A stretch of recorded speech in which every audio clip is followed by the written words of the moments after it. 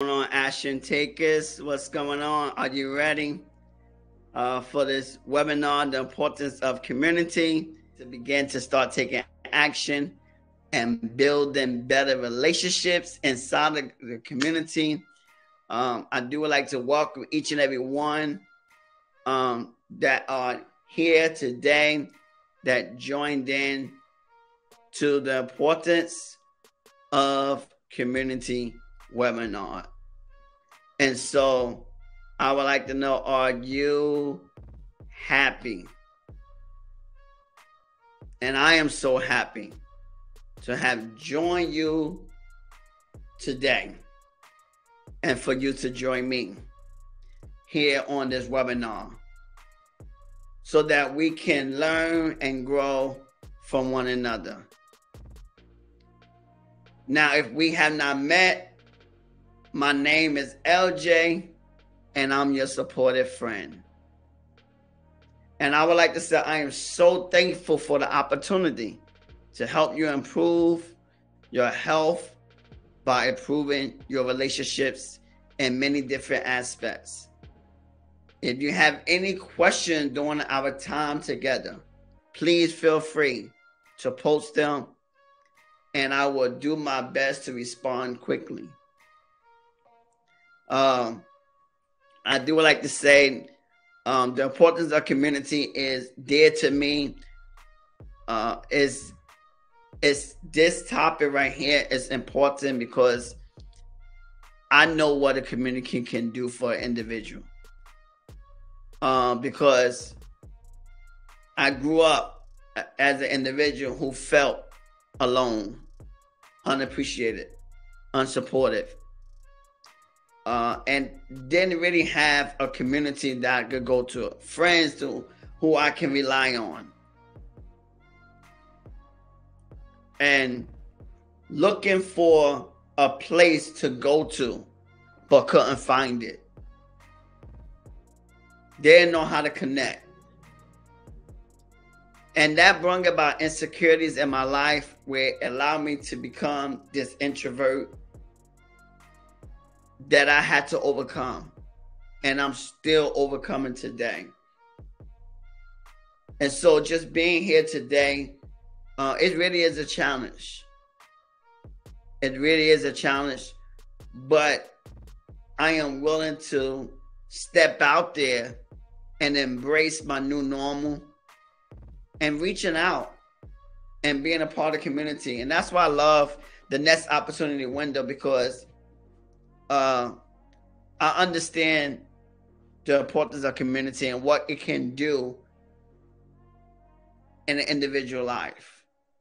And so I would like to say, if you're that individual who felt the way how I felt, you right now in that place, you feel alone, you feel unappreciated, you feel undervalued, overlooked. You feel like you can't go nowhere and go to anyone for help. I would like to let you know here at Next Opportunity Window, you have that supportive person that been through what you're going through right now, who's still learning how to overcome, how to connect with individuals, and share my story. Because we all have a story, but a lot of us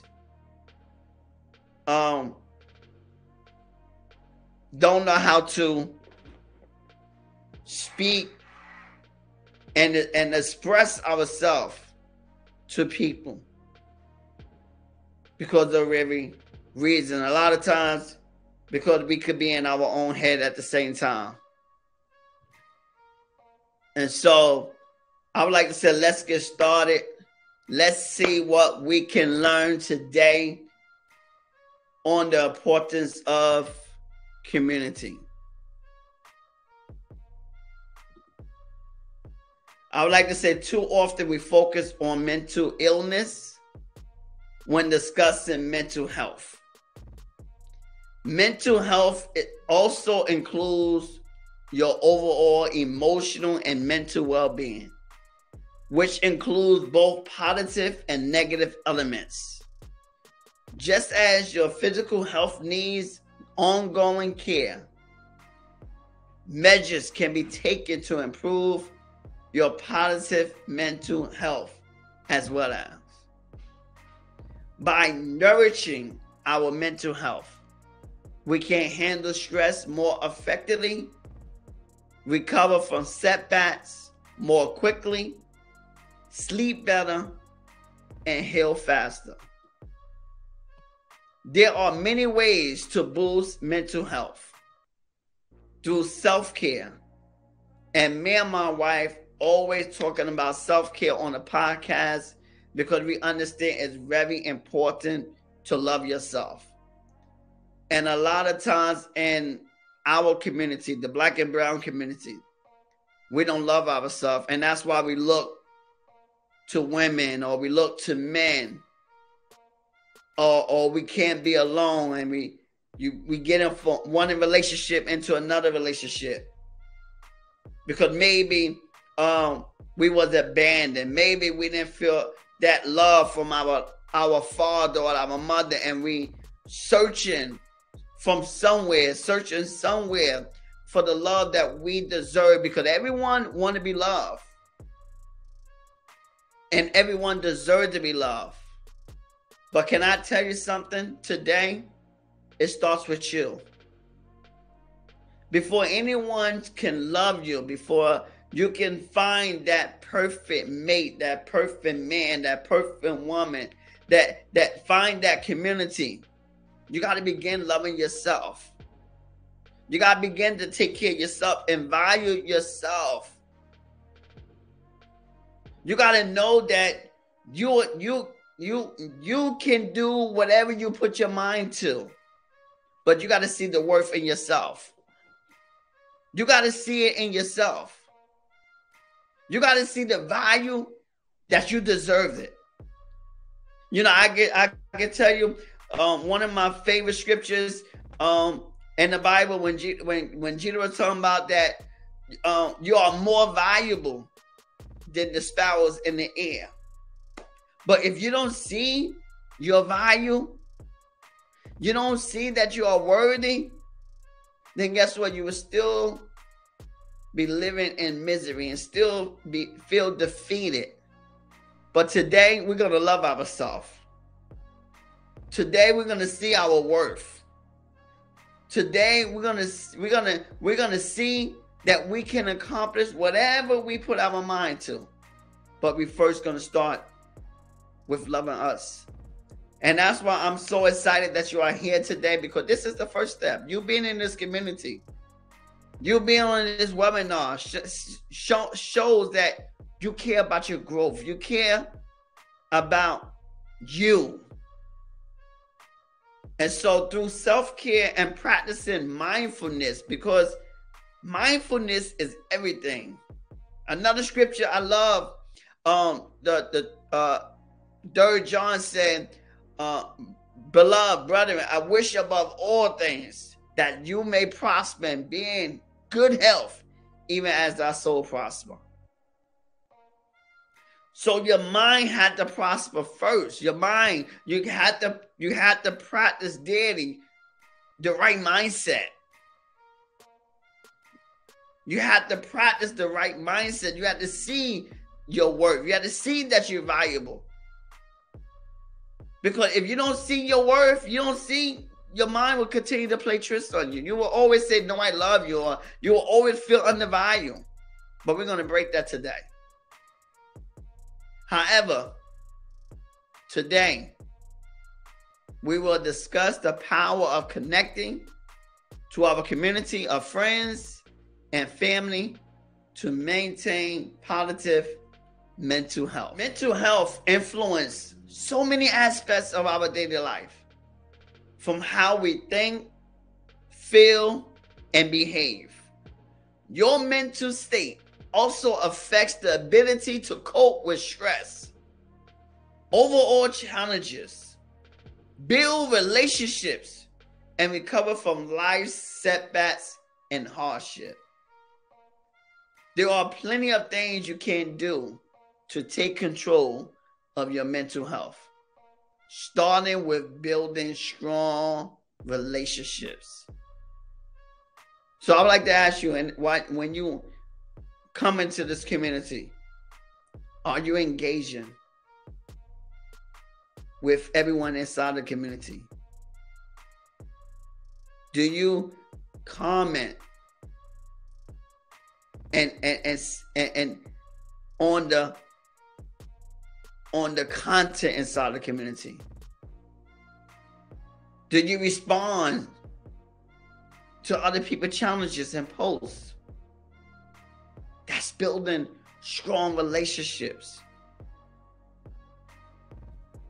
Just by commenting and engaging on somebody else's post and helping and adding value to somebody else and building strong relationships. Allowing people to see that you are alive, you are there, you are for them.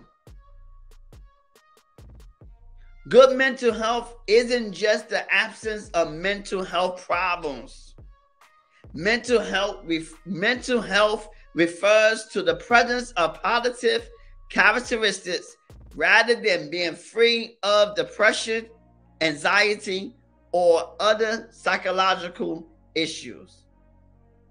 Characteristics of positive mental health includes contentment, the ability to laugh and have fun, the ability to bounce back from adversity, a sense of meaning and purpose, flexibility to learn new things and adapt to change, the presence of self-confidence. Now I would like to ask you, do you see yourself in one of those areas? Because if you see yourself in one of those areas, that's great, because now you can begin to start working on overcoming in those areas that you're struggling with, so that you could continue and begin to build good relationships. Continue to interact in your environment with your peers. Because in today's tech-driven world, it's easy to forget the importance of personal relationships. The Mental Health Foundation defines relationships as the way in which two or more people are connected, or the state of being connected. Investing in building and maintaining good relationships is crucial for achieving positive mental health. By doing this, we're strengthening our own mental health and help others grow too. People who are socially connected to the community of family and friends are happier, physically healthier. Taking part in close relationships can give us a purpose and a sense of belonging that will positively impact our mental health. The Mental Health Foundation completed a review of 148 studies on health and social relationships. In their findings, they concluded that a lack of social relationships could be just as debilitating to health as smoking, physical inactivity, and obesity. The organization urges physicians, health professionals, and educators to take social relationships as seriously as other risk factors when it comes to prevention of illness. A study by Harvard University followed over 700 participants in an attempt to determine what makes us happy. Key results reported that happiness and health aren't a result of wealth, fame, or working hard, but come instead from our relationships. The company of others is essential to our well-being. We are social creatures with emotional needs. for relationships and positive connections to others. We need connection. We feed on relationships. We are emotional creatures. Without them, that is where our mental, physical, and emotional well-being can be damaged. Even if we are shy or untrusting of others, like myself, I am very shy. I always say I'm an introvert, extrovert. I am an introvert until I get comfortable and feel welcome and comfortable to speak. Even speaking, I get nervous, I get shy until I get comfortable. And then you'll start seeing me loosen up.